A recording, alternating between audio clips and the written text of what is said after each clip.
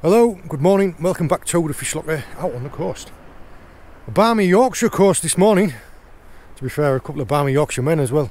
We have to freeze our fingers off somewhere else. It's absolutely bitter this morning. A lovely frosty crisp morning. And we're just on our way down here. A quick spot of fishing and maybe a bit of raving about. So I'll put the camera away, otherwise I'll be getting down there really fast. See you in a bit.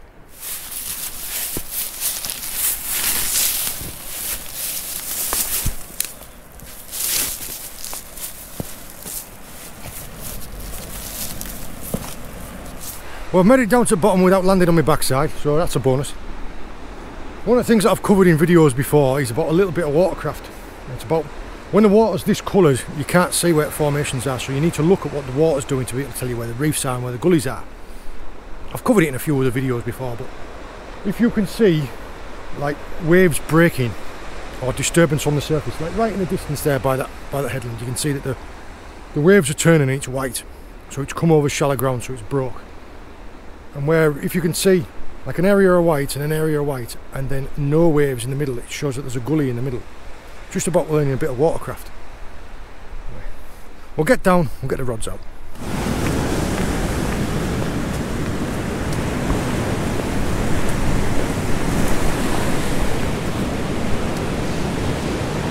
I love looking into areas like this because you can see like the different layers. You see all those half snapped off nodules. Like these here, like an iron pyrites nodule.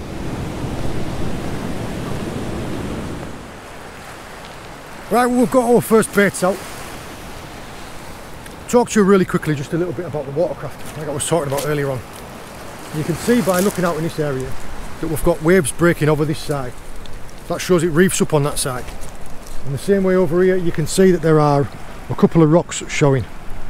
So we've got a gully that runs out in that direction towards where that reef is. So this part here is a hollow that we've cast the baits out into. Of course, as I've explained before, if you've got little gullies, not only is the water a little bit deeper there, but also if there's any food particles, if there's any bits of food getting washed around in the tide, they get washed and they deposit into these dips, these gullies. So the fish feed up and down them, so that's why we're casting into them. I'll show you the rigs in a minute. You can see where the waves are breaking on this side now. The area where we're fishing today is an area under the cliff. Now, some people immediately say that you shouldn't be under there, but by knowing the types of cliff as well, there's no overhang and there's no fresh fall. So like areas like that, which I'll be able to show you around here. We've only been here 10 minutes and we've already found a stack of fossils. We've got a big section of ammonite and a few broken pieces of ammonites here. There's a couple of little ones in there.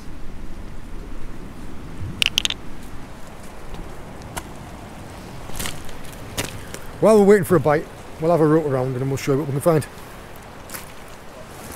We're really lucky at the moment actually, and I find this fascinating. Tom is actually a geologist. When he's not fishing, I'm just chatting there, and most of the fossils that we're finding, he says, are from the Jurassic period. I'm looking up at the cliff. Other than like the little holes you can see where the people have dug jet out. What were you saying about the different layers? Sorry, John, I was away with the fairies there. So basically what you've got, if you start at the top of the cliff and try and read it like a book in simple terms, you've got sandstone. So we had a so the seam that you can see right at the very top. Yeah.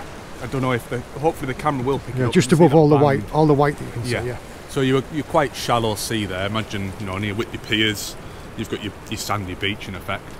And as you work down the cliff, we're gradually working offshore. So there's less energy in the environment. The grains become smaller. And here, if you imagine when you're offshore in a boat and you're wrecking, this is that soft sediment compacted down. So how old are you talking from the sandstone? Because when you're thinking about the sediment that lays in a river, it takes years and years and years, doesn't it, to lay that amount of sediment? Like in this system, you will have some pulses of sand where you've had, say, if you've had a big storm or something, and you've pulled some sand offshore. That's why you get your bands and your layers. So, but then you might have some erosion. So you might have a section that's a metre thick, and be a couple of thousand years old.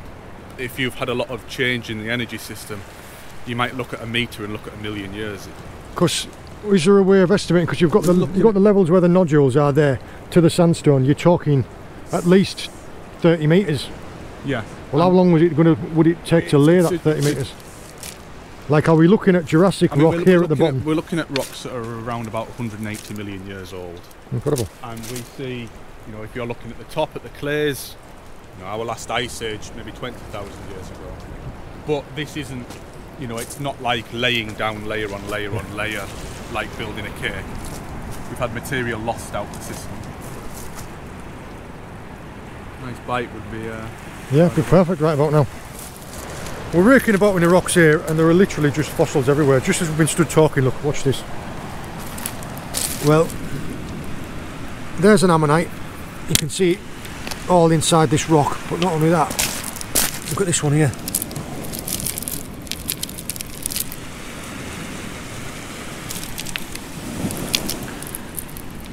There's a bit of a shell. There's some more there. There's some more.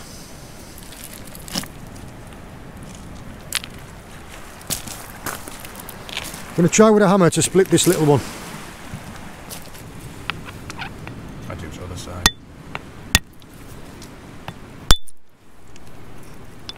Oh, nearly. Nearly got it all.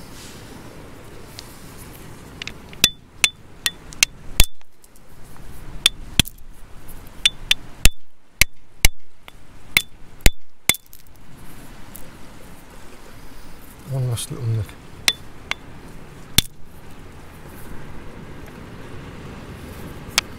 But yeah, we've been here. That's one that Tom just split a minute ago, look. Incredible, aren't they?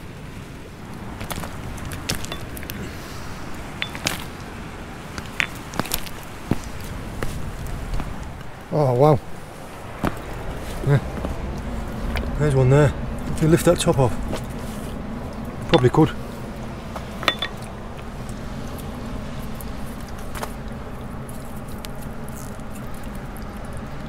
Clear, it's stuck in it, clear.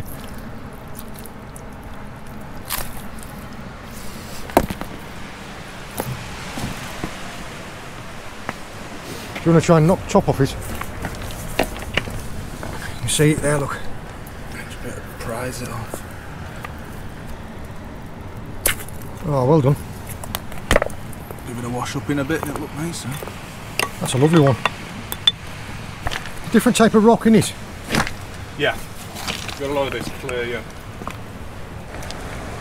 Absolutely incredible, isn't it? Like 180 million years old, these things.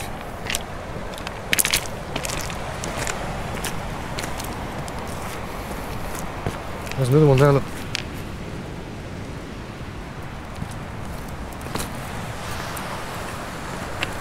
North Yorkshire's Jurassic Coast. It's time for changing baits. If you've seen any of our other rough ground videos, you'll see straight away all we use is just a simple pulley rig with a rotten bottom set. Tom's going to talk you through some of the baiting up, mainly so that I don't get dirty fingers again. The easy way out. Right. So we've got a mixture of baits here. We've got blacks, type of worm, buy them from any tackle shop really. We've got squid, I buy those in bulk so they're in my own sandwich bags. Some more Cornish cuttle, kindly gifted by John, and some crab wings. For people that aren't familiar, this is, when people talk about carp, this is carp. Tom has actually done a brilliant feature for Hook Point magazine, and I'll tag that into the description of this video about carp. So if you just use carp or wings on their own, they are very soft. They'll wash away. It's flat seas today, so it wouldn't be too much of an issue, but in rough seas, 15 minutes it's gone. So we use a bulky bait, whether that be a fish bait or a squid, something to just attach the wing to, or the carp. The carp isn't your bait, the carp's the scent. Yeah, like ground baiting for carp, or putting a fine bed of fines out if you're fishing a boilie over the top. Your squid is the main thing that the cod is going to pick hold of. You can fish neat wings, they just won't last as long. So we'll start off with this one with a squid. Again, with all baiting up, start with a nice proud hook point. There's no point putting the bait out there without one. Don't worry about the elastic. The water is chocolate brown right now. They're not going to worry about that. And the amount of rooting around that cod do, they eat all sorts. They're not going to worry about a little bit of fine elastic. No. I'll rewrap this wing in my bag. How to keep your knife sharp, use it on a rock.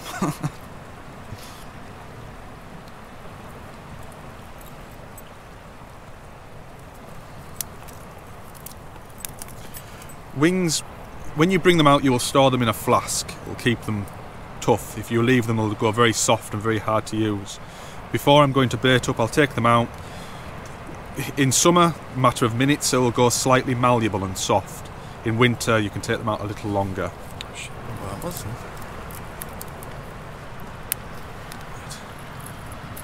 look at that. Tell you what, you can see what wouldn't want to eat that, and like you said, a very proud hook point. Just wrap the pennel around the mono a couple of times just to anchor it in position. Just nick it in the top, and voila. Yeah. And when we say rock and bottom setup, all we've got is he's opened out the eye of the lead, and you're running on £20 mono. The rest of this is £70 hook length, £70 trace body, and £20 rotten bottom. So when you cast out, the lead disconnects from the clip, and you're just on the lighter mono. So if this comes snagged, this will snap, and you'll still get your rig and hopefully a fish back. Tide's dropping off a little bit, so we're going to move on to a different mark. And this is what we've found scratching about around here. Loads of big Ammonites. There's a load of shells in pyrites.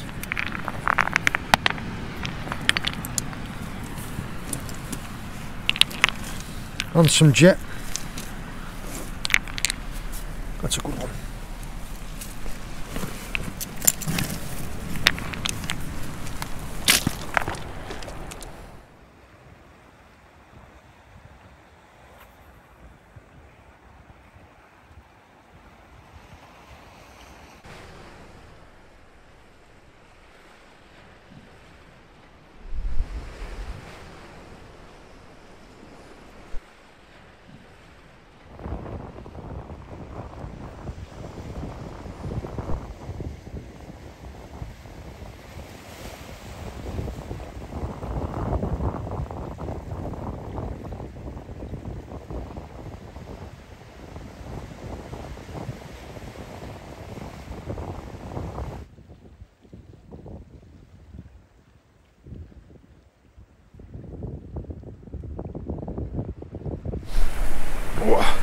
Off the mark with a codlin there. A lovely conditioned fish. Nice in the daylight. Yeah. Just unhooking that codlin there, and it spat this out.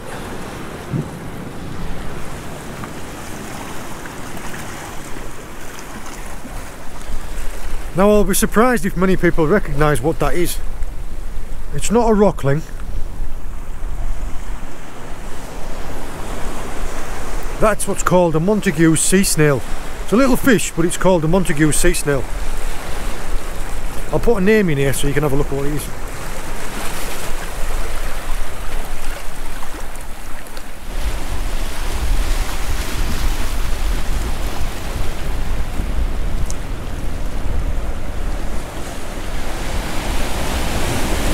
I was just saying earlier that quite often, because you have to be quite mobile and you're working over rocks like this, you don't bother with a tripod, you just stand your rod up in the rocks.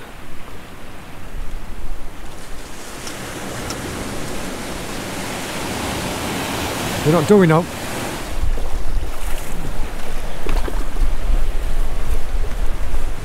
It's a PB there. It's great to see. You notice it's got them black spots on them. I've found quite a few smaller fish with them black spots on them, mad, aren't they? Good bit of camouflage as a juvenile. Yeah. Perfection in miniature.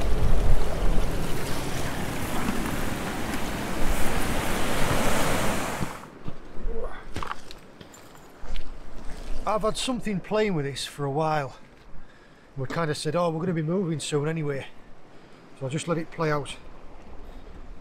And this is, you do get a bycatch of these fishing into this rough ground. This here is a very nice looking and quite large shore rockling.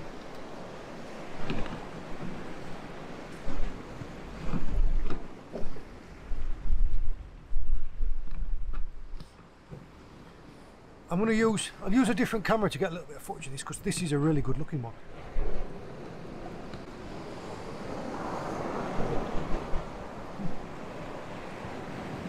Affectionately called a slug around here. This is the rockling that I caught. It looks an awful lot like a freshwater species called a burbot.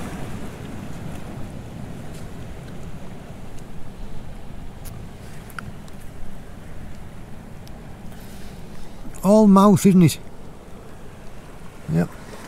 Lovely looking rockling. Tide's turned and started to come in now.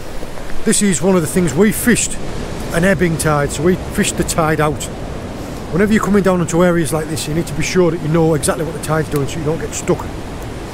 Now we fished it down for a couple of hours, and now as soon as it started to come back in, it's time to move. I'm just going to have a little scratch about.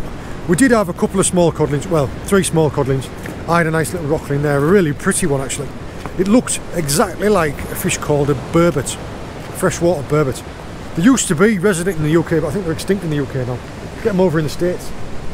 And the area what I'm looking at now, I'm just going to take you over. These is iron pyrites, little patches like that. There's another Bellomite.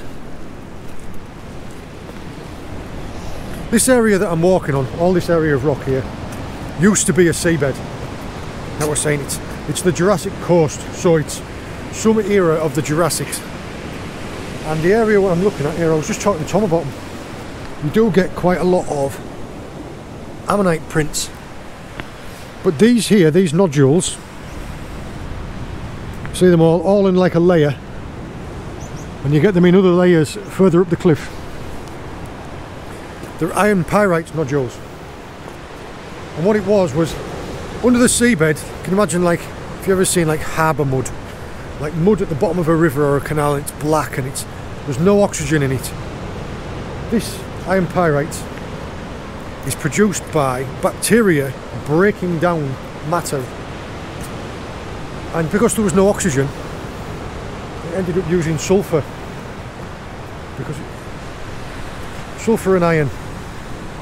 And every now and again, when you find a certain one, when you split these nodules open, there'll be the fossil of a creature inside. Either a little fish or an ammonite or some shells, or just walking about to see if I can find a good one to split. Yeah, that's what all these little dips are here. A gorgeous area of coastline. It's the area that I'm from up here. I mean, this is the type of place that we used to knock about when we were kids. Come playing with my brothers and sisters when I was real young. And although I do live down in Cornwall now, and I do really appreciate that it's a lot warmer down there, the only thing that I really miss is a little bit of this coastline. Maybe the moors, the North York moors. There's a good Bellomite there.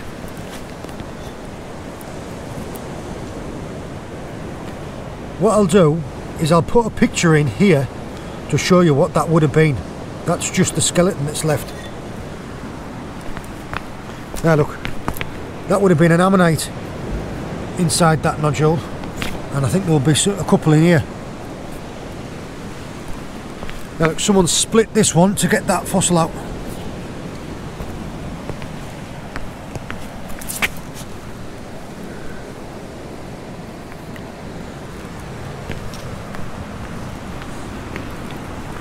What I'll do is I'll come back here in the summer with James and Hannah. Maybe come camping, do some proper fossil hunting. Anyway, tide's starting to move, so are we. Another one of the things that this area of coast is really famous for is the jet. Whitby jet in particular. Whitby's just on the coast a little bit. and every now and again in these little bits of cliff you'll find where someone's found a jet seam and have dug out into it. But this here, I don't know if you can see all the Ammonites. Each one of these was a little creature who obviously all died and just got deposited there, and then silt's gone over the top. There's one there.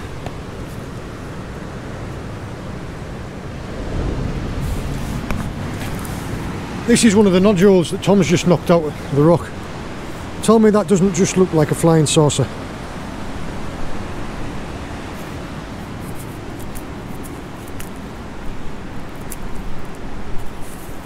See if there's anything in the Easter egg.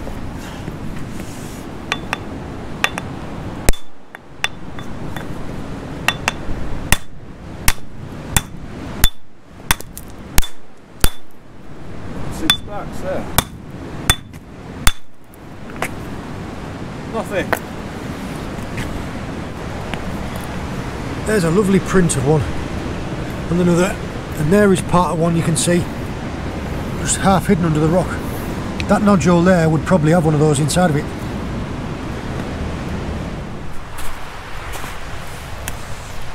That crab pot's seen better days, hasn't it?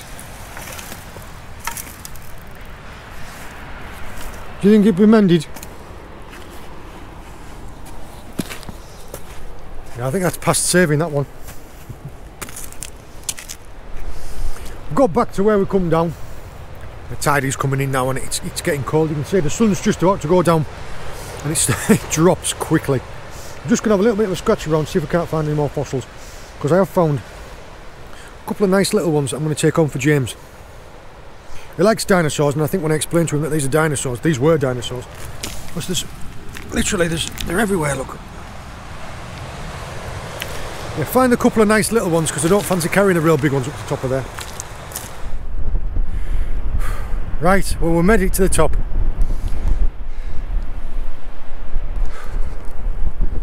Yeah, I think I'm going to stick to my boat fishing.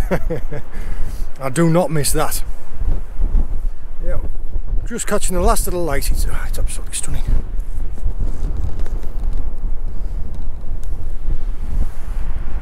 And you can see now what I was talking about how the waves break over a bit of reef. You can see where it's all white there. And we were fishing into a gully. Yeah. Looking at the conditions, we knew it wasn't going to be a red letter day. We weren't going to be pulling out massive bags of fish because there's no sea running. It was bright sunshine in the middle of the day. But we did manage to get a couple of fish out. We got a couple of 3 small codlings out, and I got a nice little rockling out. And we had a nice little rav about on the rocks, which is what I was hoping for. It was really nice for me anyway to come back to areas that I used to go to when I was a little kid. So maybe like 20 years ago. I will come back and I will do more fishing. I will do more rummaging about sessions on the rocks. Maybe in the summertime now when it's warmer and I can bring James and Hannah. Thank you very much, Tom, again. No worries, it's been a pleasure. I'll say thank you twice because Tom carried all the leads back up. I hope you've enjoyed joining us. All the very best. See you later.